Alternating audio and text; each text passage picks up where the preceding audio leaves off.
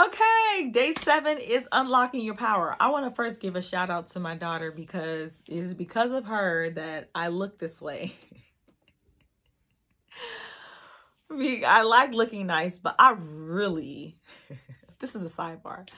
I really do not like, I like comfortable, easy. I like looking nice, but I don't like to go out of my way to do it. I'm like, do I look clean? Do I smell clean? Do I look nice? I like looking nice, but I like to be comfortable. So what I have on is my daughter's idea. So shout out to my daughter.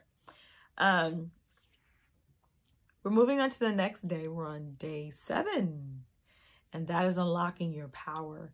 So remember when I shared with you the story about Zeus, right? When he was trying to hide the power from his children or hide the power from the humans. He was trying to hide the power from somebody, okay? And he tried to hide it in different places, and they said, oh, I know a perfect place to hide it. We'll hide it inside of them. Because that's the truth. And I think that that has been such a deception for so many decades, years, centuries, generations, is not knowing our power. I think from my experience, and I think I can be safe to speak for a lot of us, and valid reasons, that our power really is not power, that our power was rooted in fear and fighting and backbiting and clapping back and defense mechanisms and cursing people out. And that was what I saw growing up. A lot of the power was to prove something. I did that. That was so tiring, to prove something. And once again, the society pushes a lot of that, puts a lot of emphasis and validation on that.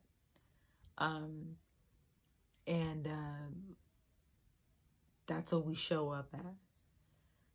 But it wasn't until I drowned out the noise, and I was like, all these expectations of who y'all telling me that I should be, we're gonna wipe all of that, because it's killing me. It's killing me. It's time for me to unlock my true power. Just your essence, your energy, your vibration is your own power. The things that have manifested in my life, one was because I surrendered to God. And my life has never been the same since. And 2, I let down and laid down a lot of my swords, my fighting, my fears. And my true power started stepping forward.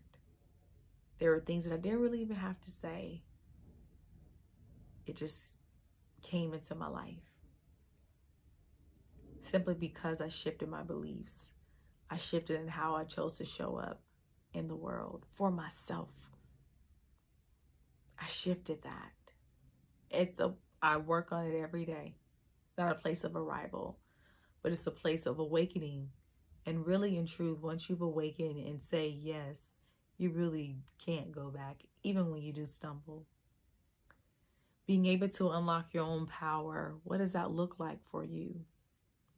How have you sat in your own power? What have you felt threatened by or from? Who have you felt threatened by to make you not feel that you can show up in your own power, in your own body, in your own truth? How can you give back your own power?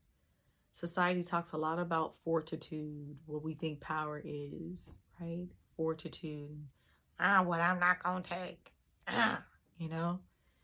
And that causes, from my experience, more resistance, more the very thing that you don't want. What if power, and what I have found, what power truly is listening to God. What I have found what power truly is is not trying to prove something. What I have found what power truly is vulnerability. What I have found that power truly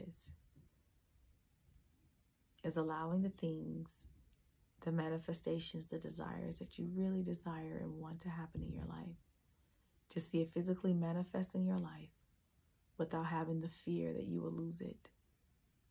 What I have found that power truly is freedom, is healing, is what we truly desire.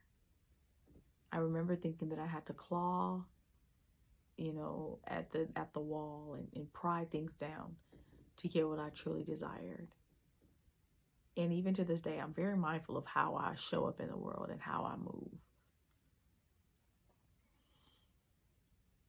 Whenever I feel that anxiety or that fear or that I'm going to lose, I'm like, wait, no, I'm going to sit back. A lot of our power is resided in being, not so much in doing. We take action, yes. Yes, we take action. That's how I lost the weight. That's how I healed. But it really starts with a belief. It really starts with you tapping in and adhering to the truth of what power really is. Not what this world says. This world can tear you down if we allow it. There's a lot of garbage out there. There's a lot of other stuff that says of who we think we have to be. It's a lot of drama, a lot of trauma, a lot of fear, and a lot of good things. But a lot of what's in front of us are real moments, real, R-E-E-L moments of what the truth really isn't. And it's a distraction, I believe, to not tap into your own power.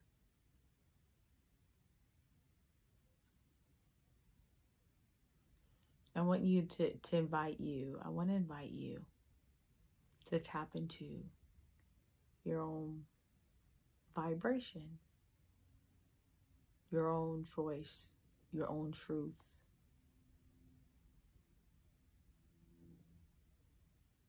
Your own choice, your own truth, your own surrender. What are you surrendering to?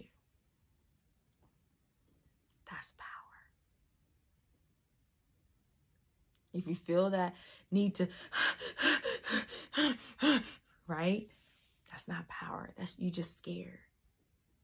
And it's okay. I've been there. It's okay. That's why we're mindful. That's why we're mindful now. Dropping the hand down over the heart. Resting in the truth of who you are.